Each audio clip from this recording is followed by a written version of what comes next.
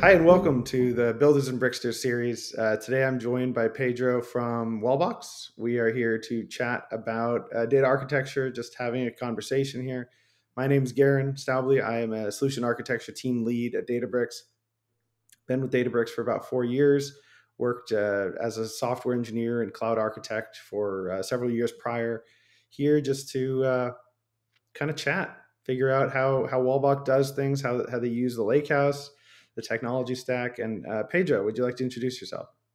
Yes, I'm Pedro Garcia. I'm working for Wallbox. I'm in Wallbox 1 year, and well, I'm been working in big data some years, and I can comment about Wallbox a little bit. Wallbox is a global company, and well, it's dedicated to changing the way the world uses energy in the electric vehicle car. And well, Wallbox creates smart charging systems that combines innovative technology to manage the communication between the vehicle and charger.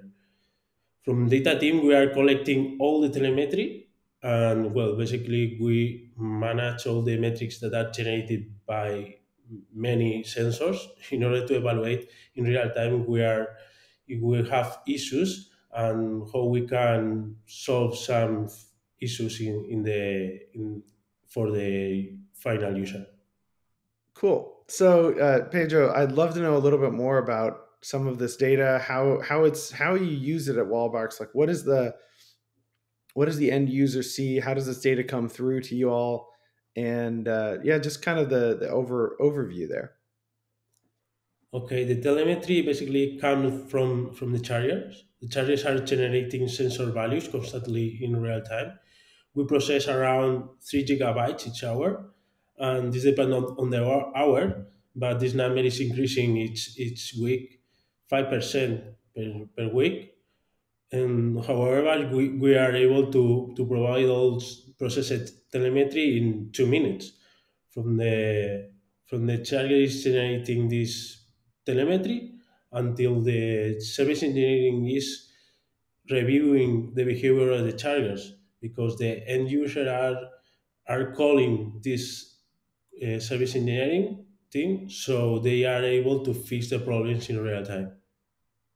Cool. Okay. So the data's arriving. It's got a couple minutes latency from really when it gets generated on the sensors that are responsible for charging it to when it kind of arrives through your cloud architecture. I want to understand more about the architecture holistically here. So like you have these sensors that are on the chargers, they generate data. Like how do they communicate with the cloud, and then where does this data go in through? Like if you walk me through the architecture, the tech stack that's involved here, just to give kind of our audience a good picture here uh, of how this works. Basically, we have 60,000 chargers that are sending events.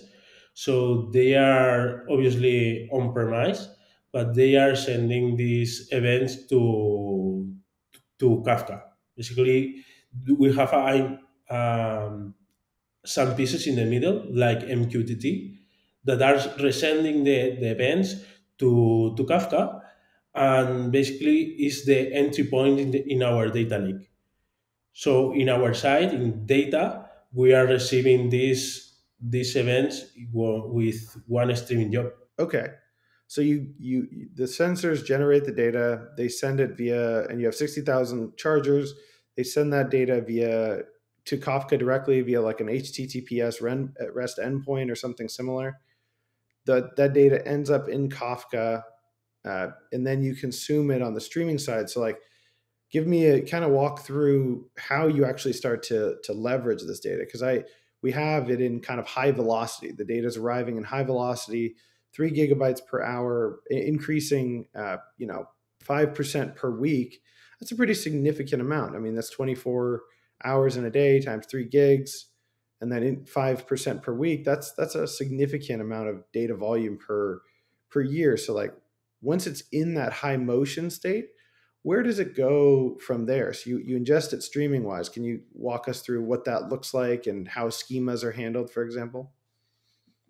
Well, basically, the schemas can evolve, but we have forward compatibility. So we can interact with the schema registry. And the way we are managing this is from backend people that are the producers. Basically, we need to be agreed before they are sending the messages, because they need to serialize the messages. We need to deserialize the message. So we need to register this new schema, and this new schema needs to be forward compatible with the rest. So once they add a new field, for example, we are able to get all the schemas from the schema registry, and our Spark job is able to get all the schema from the schema registry, and they can, depends on the version, they are using the proper schema. So once we have serialized all the schemas, we store all of them in raw layer. Okay. And so this, Basically, the job compute is using a cluster with 4 nodes. It's not it's not a, a cluster with 10 nodes. It's a simple cluster with 4 nodes. okay. So four node cluster is responsible for ingesting this data via Spark. Is this structured streaming, reading from Kafka directly? Exactly, is structured streaming. It's basically a Scala job, and we are using, well, the CCDs to deploy the job cluster, and basically is executing 24 hours. Got it. Okay. So it's constantly running and the data's coming in at a pretty high velocity. So 3 gigs per hour. And you've got this cluster running 24 hours a day.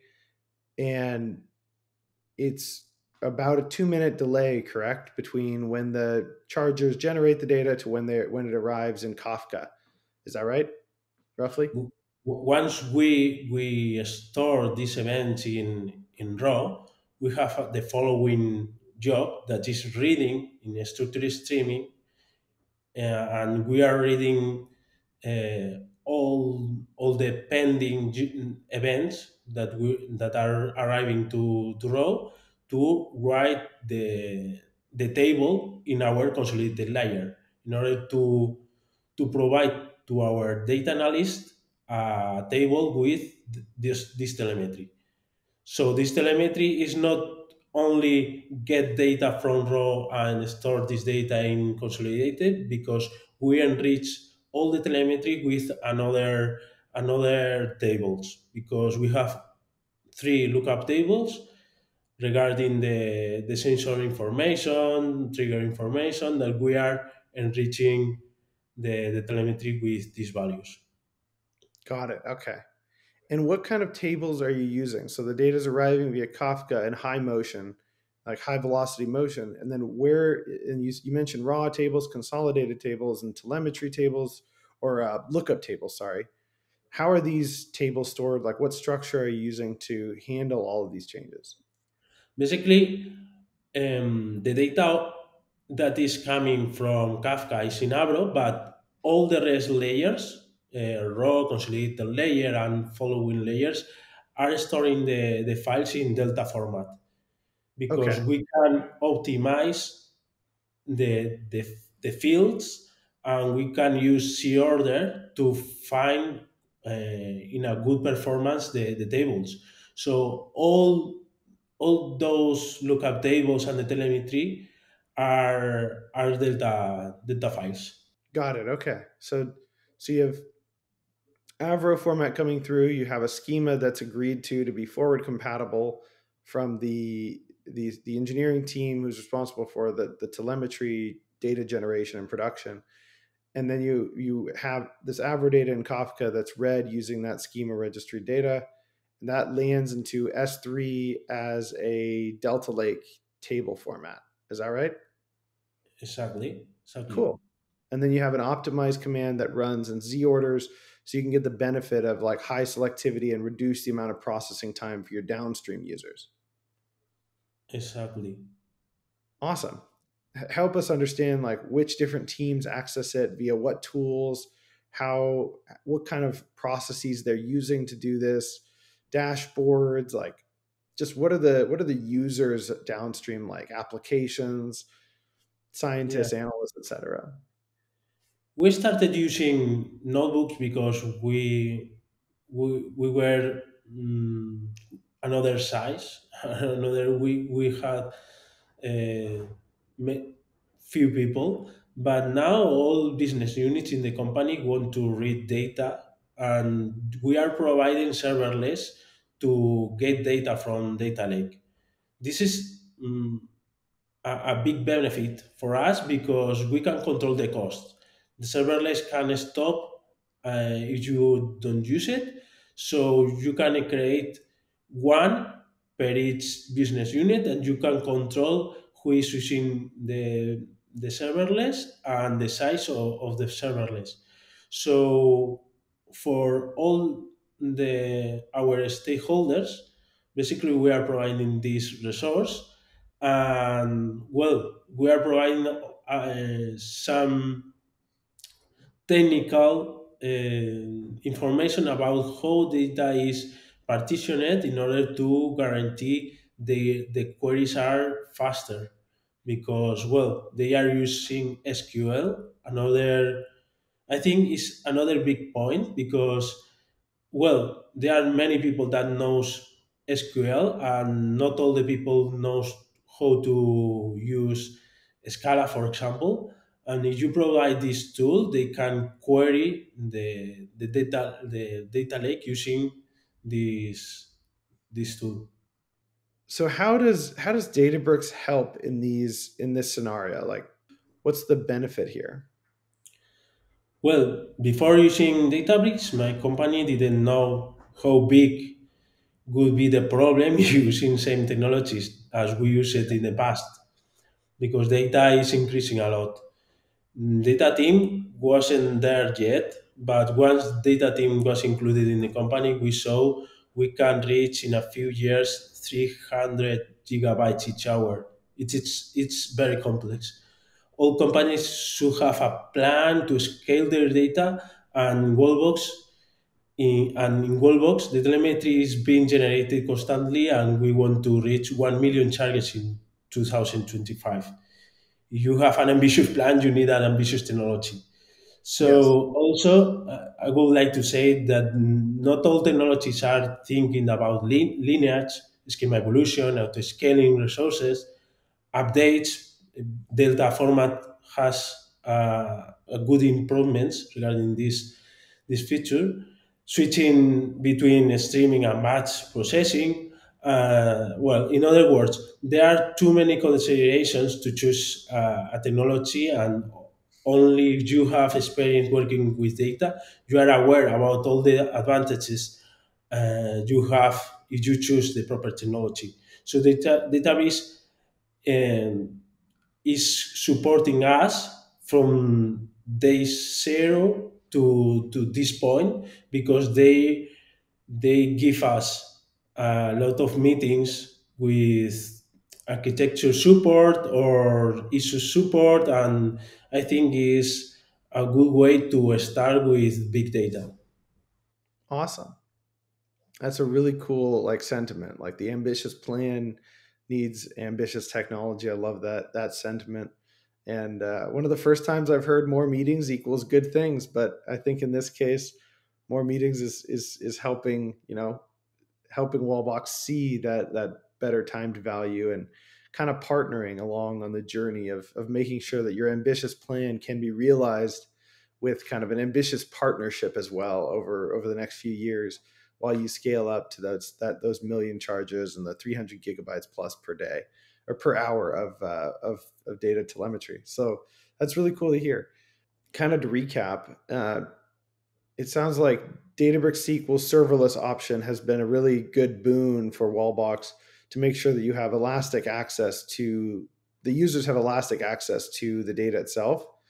The data layout and partitioning scheme is really important with like optimize and Z order, as well as kind of the partitioning setup so you can minimize how much data is actually processed, therefore reducing the amount of cost and reducing the amount of time that people have to spend waiting for queries to complete.